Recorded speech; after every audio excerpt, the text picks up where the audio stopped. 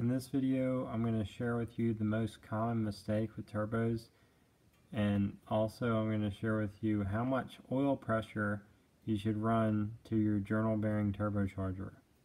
So the most common mistake is having this type of oil drain that is too small. And I've mentioned this before, and I've talked to people several times over the phone about this. The issue is that when this is too small, then the oil backs up into the cartridge and it has nowhere to go but out the seals. So what people think that they need to do because of this is reduce the oil pressure coming in, but that's actually not what you want to do. And the reason why is because if you're reducing the oil going in, you're reducing the cooling to this turbo that this turbo needs in order to prevent the seals from wearing out.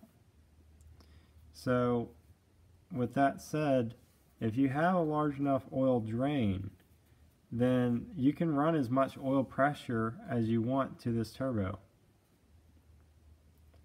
And I really don't want to mention this again because I've had so many people ask me over and over again, well, how much oil pressure should I see at the turbo? That's not the point. The point is you run as much oil pressure as you possibly can to a journal bearing turbo. The difference is if you're having a blowing oil issue, then the drain is the problem. Now let me show you the size of this drain. This drain is actually it's not even 10 millimeter. It's 9.95 millimeter inside diameter. It's a 10 AN. Now a factory oil drain straight off of a car is 16 millimeter inside diameter. That's a 6 millimeter difference in oil flow to your oil pan. And you wonder why your turbo is blowing oil. So some points I do want to make here is that the hull sets from factory actually do have a 20 millimeter oil drain. That's double what you see here. So most of the turbos that I see that come here, it's actually because the oil drain is just too small. And a lot of people don't understand that until I get it and I tell them, the problem, and they can choose to fix it or not to fix it. But if they don't fix it, then the turbo's blowing oil again and it's right back where it started and everything. So stay away from these 10 AN oil drains, and I'm going to show you what you can do and what I have done to fix this problem. Now you'll see that this fitting here, not the blue part, but this silver part, that's an aluminum fitting. This is like a, I think it's a 3/4 pipe thread fitting. So you can thread a 3/4 pipe thread fitting in that. I go to my local hardware store and I get a barb fitting that's a 3/4 that goes directly into this, and the outlet is designed for like a heater hose or a coolant hose, or you can use a stainless steel braided hose on that, and that will be a 5/8 drain. And the inside diameter of those is around 16 to 17 millimeter, which works really well. Now, if your turbo is blowing oil for another reason, it could be because, let's say it's a brand new turbo, like this one's, it's relatively new and had this problem, but it could be blowing oil because the oil level that's in the car. So if the oil level that's in the oil pan in the engine is this high to where it can blow out the seals really easily, that will be an issue. Now on my car, the issue I had was the turbo was mounted too low, too close to the oil pan. So if I had parked it in the wrong way to where the oil level was towards the turbo, the oil would be leaking out the seals just naturally. Now, if in normal driving condition, because the oil siphon is sucking up the oil, it would have no problems at all blowing oil.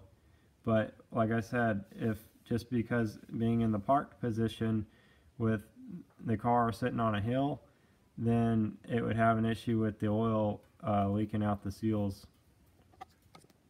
Hey, look what just showed up. another turbo with another oil drain problem. Let's measure the drain on this and see what kind of measurements we get out of it. So I've already measured this. This is actually 12 millimeter inside diameter. This Turbo Factory comes with a 16 millimeter inside diameter drain. So like I mentioned before, this is another case where these people are buying these drains and it's causing the oil to back up in the cartridge and be forced out the seals.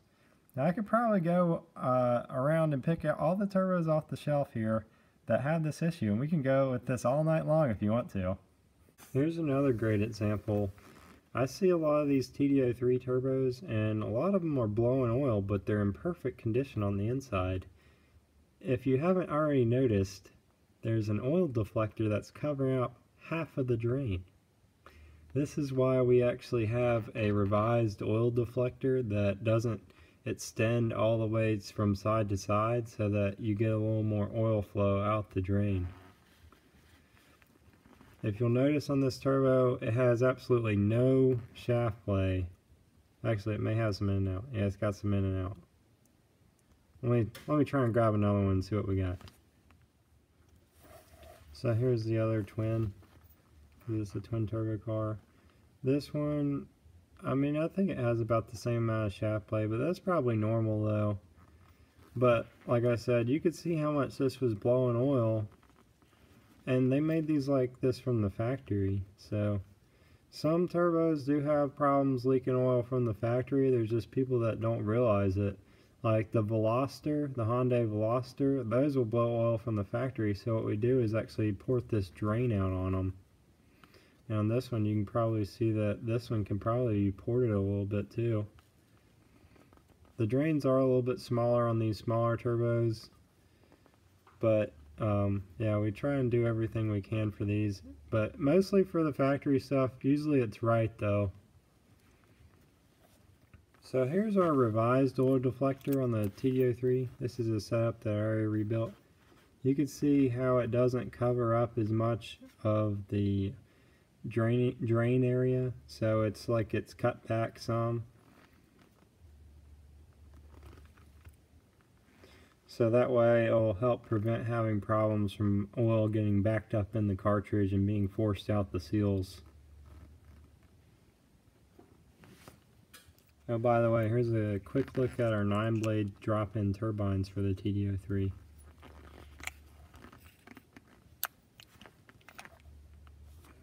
So to finish this video, I want to answer the question of how much oil pressure do turbos normally see on a factory vehicle?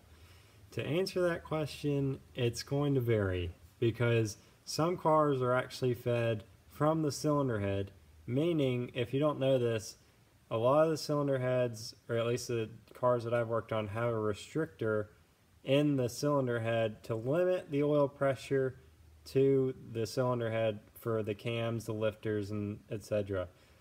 The reason being is if a lifter is like stuck plumbed up, I think it can like bend a valve or something. Anyway, so with the restrictor, sometimes it's 8 psi at idle is what it's supposed to be at the head on a DSM. Now, with that said, some vehicles actually do have the oil pressure fed off the oil filter housing, and they usually see 70 psi oil pressure, which is perfectly fine. Like I said before, you want to run as much oil pressure as you can possibly can, but also be able to effectively drain it. If you can't effectively drain it, then you need a larger drain and not necessarily restrict the oil pressure. In my opinion, or in my experiences, I've always had issues trying to restrict the oil pressure going in, but I've never had an issue where I ran the maximum amount of oil pressure without a restrictor and then just ran as large as a drain as I possibly could. But that being said, often the 10AN drains have a problem just because the inside diameter issue. So I've always used the heater hoses, and they're like 5/8 heater hoses or something like that. And they're like yeah, they're like 16. Well, the fitting that the hose fits on is like 16 millimeter inside diameter, 16 to 17, and then the hose is even larger than that. So I hope that this video is helpful to you, and please stop asking me the same question, because I get this question like all the time. And this video is just supposed to be a tutorial on to explain to you the issue with oil pressure and why you need to stop restricting the oil pressure to the general bearing turbos.